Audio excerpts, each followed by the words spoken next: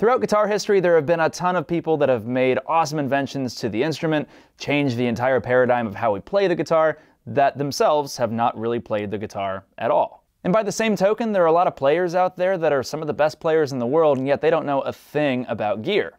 But every once in a while, somebody comes along that is not only an amazing player, but also is really, really savvy about guitar gear and changes a little bit about the way that the guitar sounds or the way that we play the guitar, or is very, very innovative in their own way.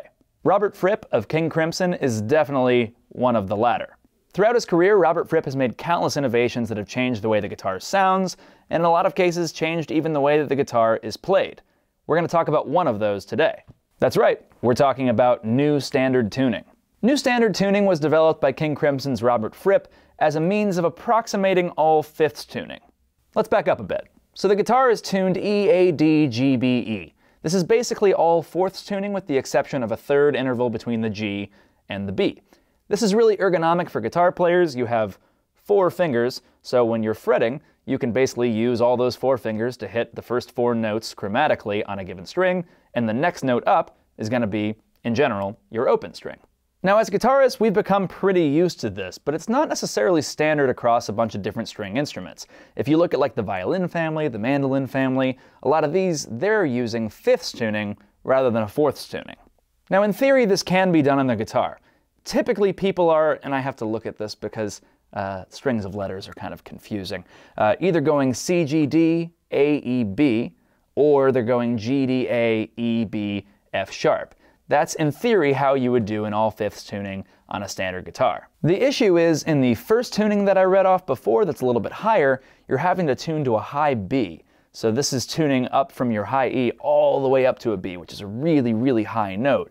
Or otherwise, you're having to tune all the way down to a G, which is more common these days, but is a pretty low note for a standard scale guitar. Now that said, all fifths tuning isn't unheard of. Jazz guitarists like Carl Kress have used this in some cases. Carl would go B flat, F, C, G, D, A. The thing that's different that made this work for Carl is that he would tune an octave down on that A. So his highest string was actually an octave lower, which is almost kind of like an inverted version of what a banjo's doing on the bottom end. But in any case, Fripp wanted to do all this without having to tune down an octave or do anything too hairy on that end. But Robert Fripp, baller that he was, did not want to tune down an octave on the top end, so he was trying to find a different way to make it work. Initially, Fripp took the higher fifths tuning and tried to tune up to a high B at the very top, but he kept breaking strings, he tuned down to an A, and still kept breaking strings. But finally, Fripp settled on a G for the highest string in his tuning. So from lowest to highest, new standard tuning, as he came to call it, goes C, G, D, A, E, G. So at the very bottom of all this, we're tuning down to a C, and at the very top, we're tuning up to a G. So altogether, this is a perfect fifths tuning with a minor third at the top from that E to G transition. Now, lots of players over history have played an alternate tuning, so why does this one have such a weird name and such an odd sort of cult following that's given it a lot of legs over the years? Well, Fripp started a series of courses called Guitarcraft in 1985 that taught over 3,000 players over the 25 years that it ran, and had a lot of really particular sort of things about it. Players that went through the Guitarcraft courses had to hold their picks in a very particular way. They typically use these triangular picks that kind of fit that ergonomic picking style, and then of course, they were forced to use new standard tuning in the courses. Also, perplexingly, for the most part, they only used Ovation guitars. Guitarists will get it. What? So what were the advantages of this kind of funky tuning? Why was it that Fripp thought this would be not only good for him, but good enough to teach 3,000 players, and most of all, good enough to call it new standard tuning? Well, for one, with all fifths tuning, well, all fifths and minor third tuning, you get extended note availability. So you have 4 more half steps on the bottom, tuning that low E down to a C, and then you've got 3 half steps in addition on the top, going from E to G.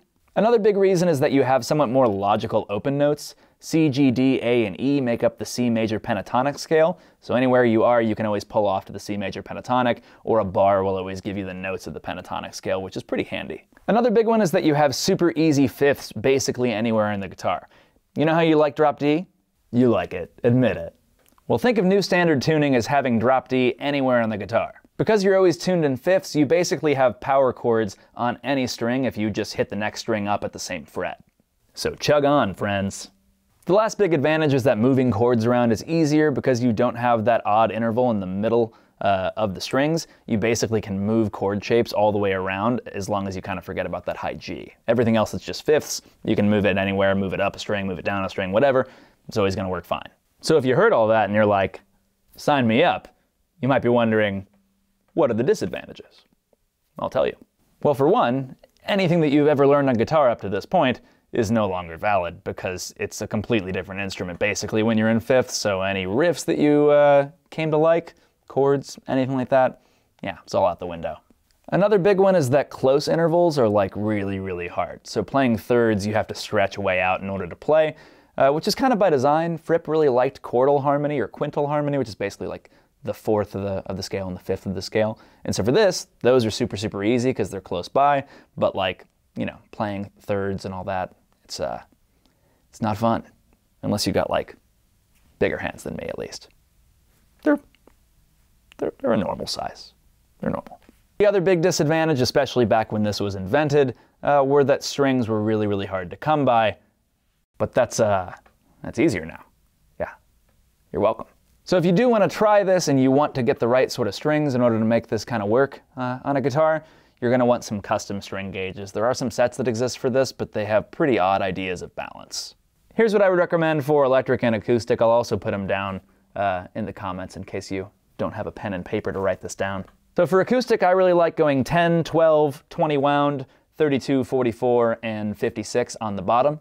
And for electric, I'm more of a fan of 8.5, 10, 15, 26, 38, 56. Did you write that down? Now I know you love me talking right at you, but I know you also want to see what this feels like on a guitar, so that's what we're going to do. Just as a warning, I have never done this before. I know all about it. I've designed string sets for it for a long time, but I've never put it on a guitar and I've never tried to play it. So we're gonna figure it out together.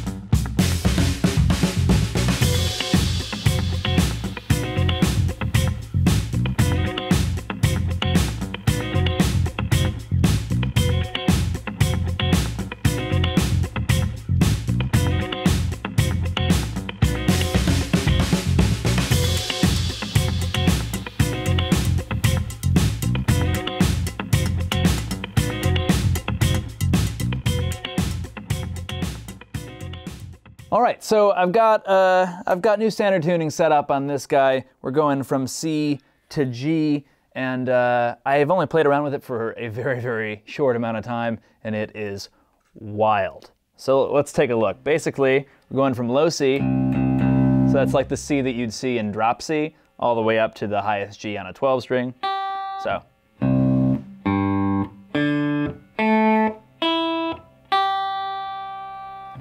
Yeah. It's really weird. So like the easiest thing to do, like I said earlier, is basically just like do drop D anywhere you want, which is fun and wild and kind of weird. I'll show you that.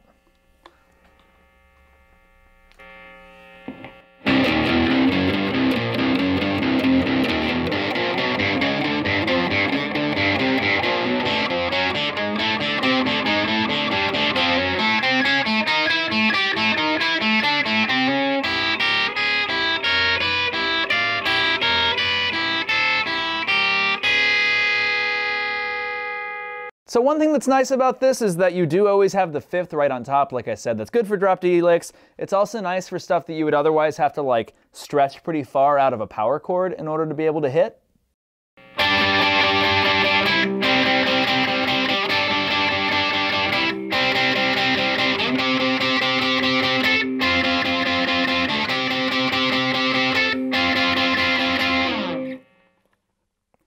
But what's weirdest to me is that like literally everything falls out of the window. And I play open tunings quite a bit, usually in open E or open D or something like that, and that feels really intuitive to me.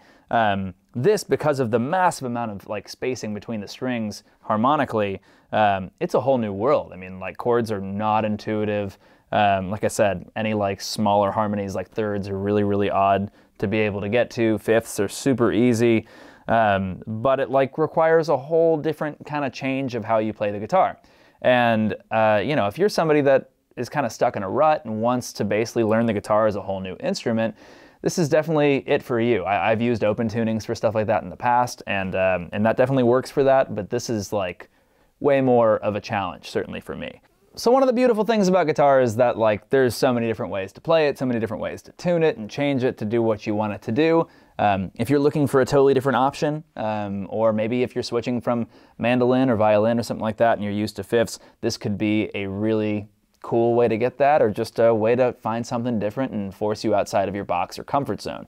I'm sure a lot of you that have messed around with these before know it way better than me, so by all means, please feel free to share any resources you have down in the comments, or any tips or advice or anything like that.